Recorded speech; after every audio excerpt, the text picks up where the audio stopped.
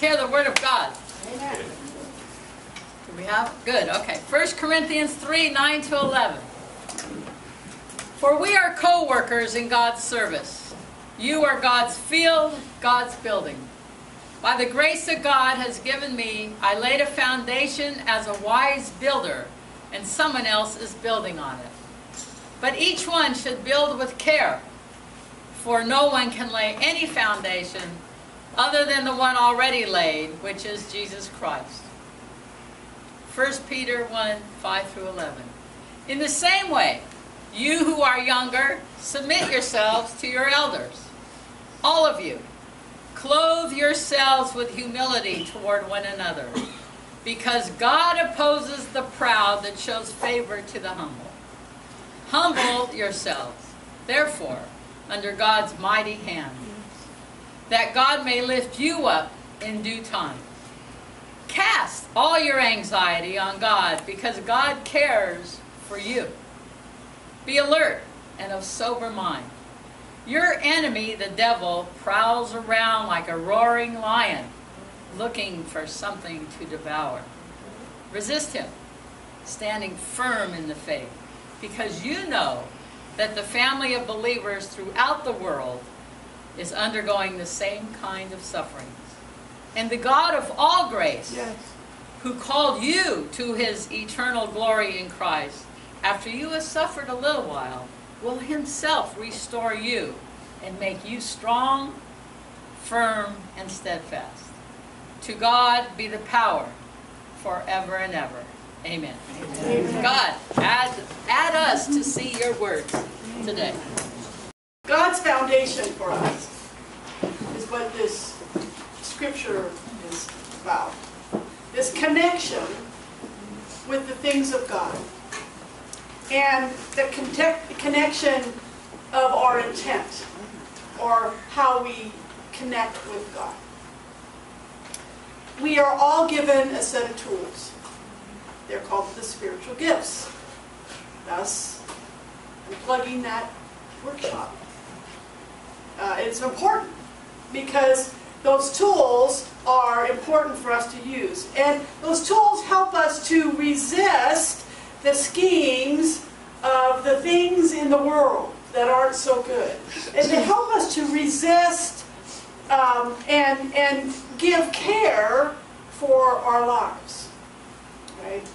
And I want to just remind all of us this morning that here at Valley Ministries, we laid a foundation in the very beginning with the Word of God.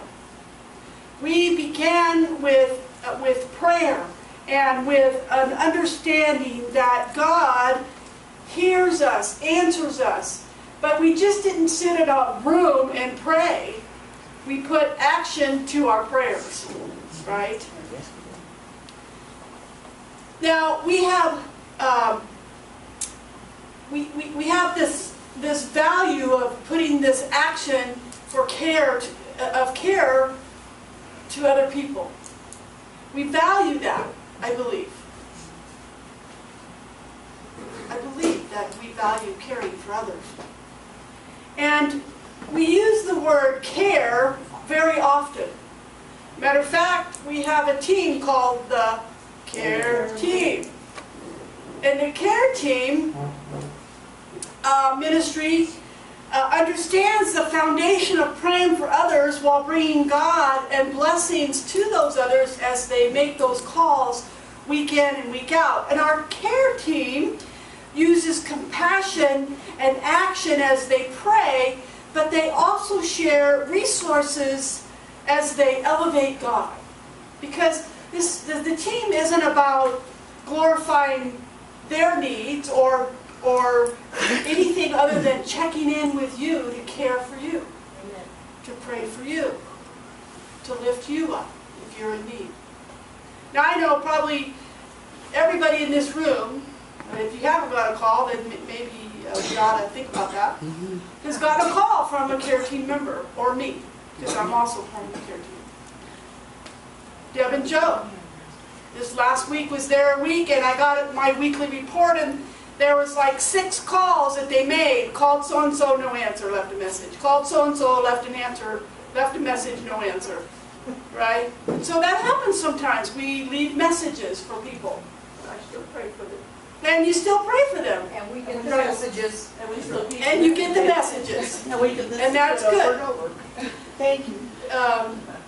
Kendra's on the care team. Kelly Farrens is on the care team, and Leora is on the care team, and myself. And so we make these calls because we care. Do they make a difference? Yes. Yes. Okay. Yes. It's important as we value one another. This is the foundational thing, valuing other people. So in the past, just a little bit of history about our church, we had a ministry called the Care Bear Ministry. Right? Yes. The Care Bear Ministry, started by Beth Yep. and Mr. Jim Medler, who's gone on to glory. We'll see him one day. Those two, in the early days, got their heads together. Beth was a nurse and, well, is still a nurse, but and so is Jim. And they had this little powwow right before Jim was diagnosed with heart problems and such. And they wanted to do something for other people. And so they created the Care Bear Ministry, where they would pray with people. They would have these little bears with these stickers on them and go into hospitals and do all that kind of things. But it wasn't enough for them, right? And so they also said, well, we want to feed the homeless, and we want to give out backpacks to the homeless as well. And so out of the Care Bear Ministries, the backpack ministry began. And if you don't know about the backpack ministry, the backpacks are sitting out there, and they're full of items that people might need, and you put them in your car, and when you see a person in need, you take the backpack and you give it to them. And Janice and Phyllis have been heading that up for a long time, filling those backpacks. And all of you can participate in that. You know, when you go to a hotel, how they give you those little soaps? Instead of, leaving them, put them in your bag. And when you get back from your little trip, you bring your little bag and you put it back on that table, and they'll get put in the backpacks.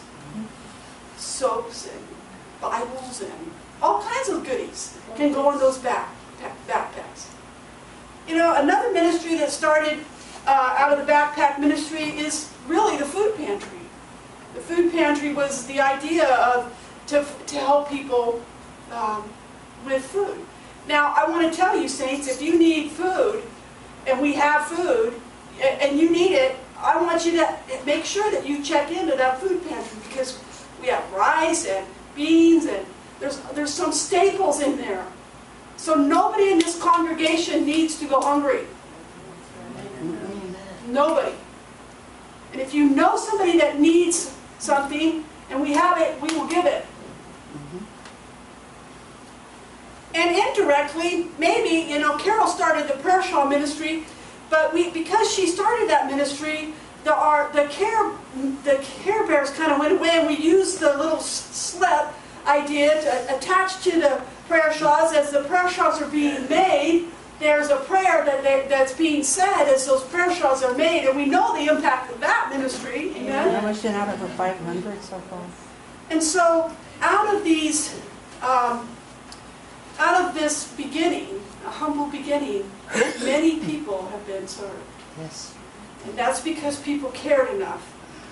The ministry that continues to this day to have this foundation of love and care.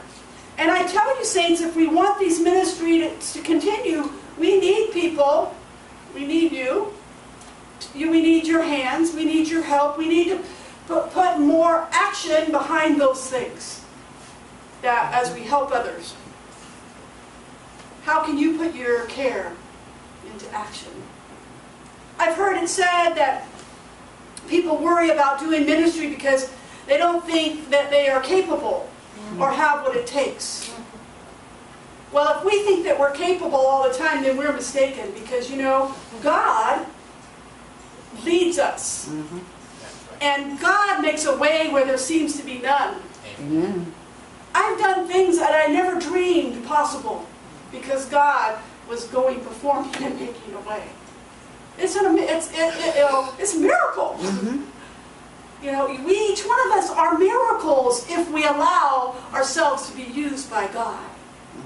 Because really what it takes is to show up, as Erica shared last week. It's showing up and it's putting one foot in front of the other and it's doing that thing which God has put on your heart to do, whatever that may be.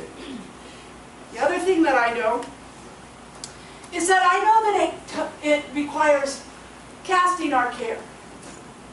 Because sometimes we let care and worry and fret and all of those conversations stop us from stopping from acting. Because we have that internal conversation that we aren't good enough, or we have that conversation that, you know, God, how can God use the likes of me? I have nothing to offer. You are mistaken. You have something to offer. Each one has something to offer. And so I encourage us to cast our care, and when your anxiety and fear and frustration take over, casting your care and anxiety on God is crucial. And part of that is tied in with humility. In our scripture today, it talked about humbly. You know, how many of you know and have had this experience like me? I have been humbled. Oh, yeah. God has humbled me when I was too big for my britches. Right? Or I thought, oh, I got a handle on this right now. I got a handle on this and I can do this and this. Ooh, Lord have mercy. Just think, if you think that you have arrived, and right? Then you might want to rethink that, right? You might want to just rethink that. Because God has a way of humbling us under God's hand. And then as we get humbled, we learn to clothe ourselves in the Spirit of God. That's what this scripture is talking about. It's about putting on God's Spirit, putting on the mantle of God, putting on the things of God, and not letting our flesh get in the way. And there's a process of humbling, you know. There's a process of casting your cares. There's a process. You know, I know some of you say, well, I'm not going to do that again, and then you go right back and pick it up. And you do it again. Right? Some of us, we forget. It's like a fishing line. You cast it out, and you reel it right back on in.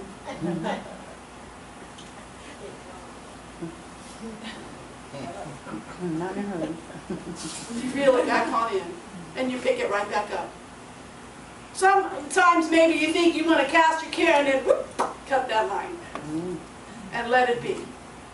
And let the ripples go and disseminate. That's what I'm talking about casting our cares. We need to cast our cares and really let it go. So what kind of care do you need to cast today? In your handout for today, there's a place for you to take some notes and write down. What is it that you need to cast to God? Your worries? Your frustrations at the bottom of the page.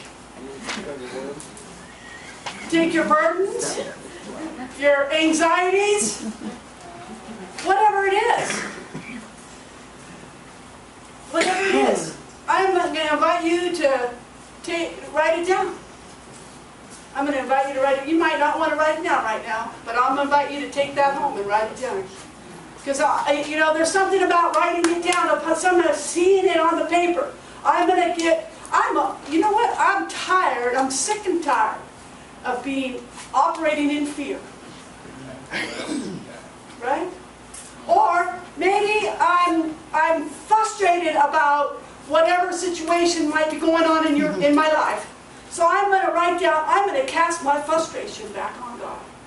And I'm going to let God handle it. So we all have them, you know. So I'm going to invite you to do that action. It's not just about sitting here with in this holy huddle this morning, but it's about you putting some action to it.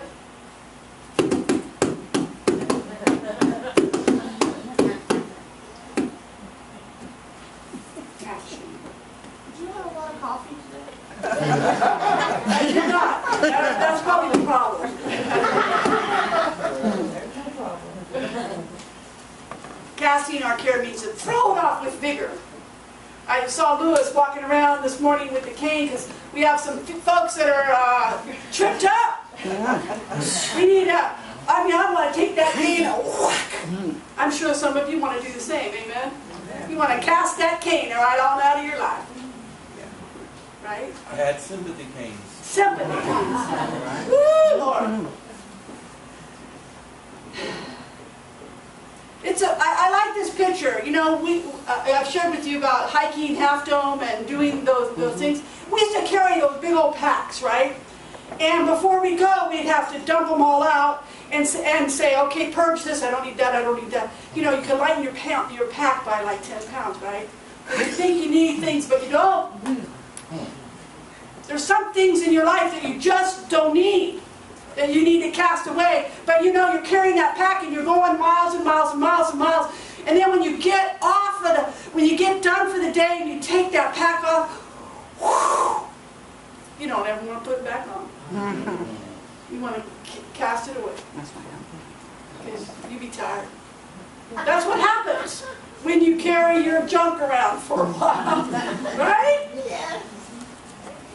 So some of us have got a lot of stuff that we've been carrying around for a long time that that's familiar to us that we need to get rid of. We need to cast it out. We need to get rid of it. Come on now, you know what I'm saying? Yeah. Cast it out.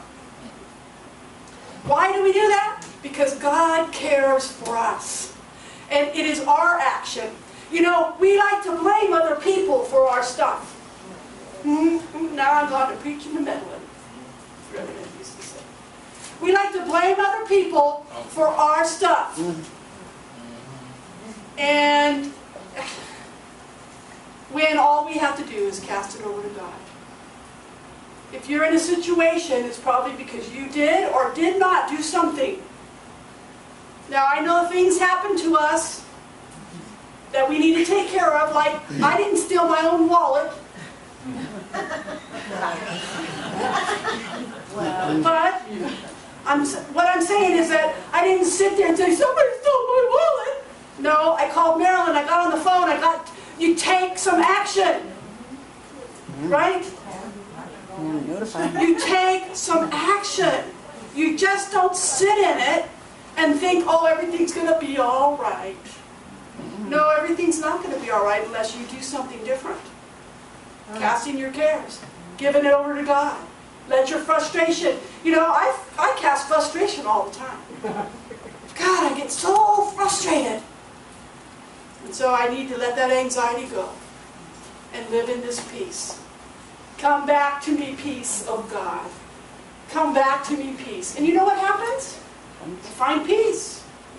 There's peace that happens.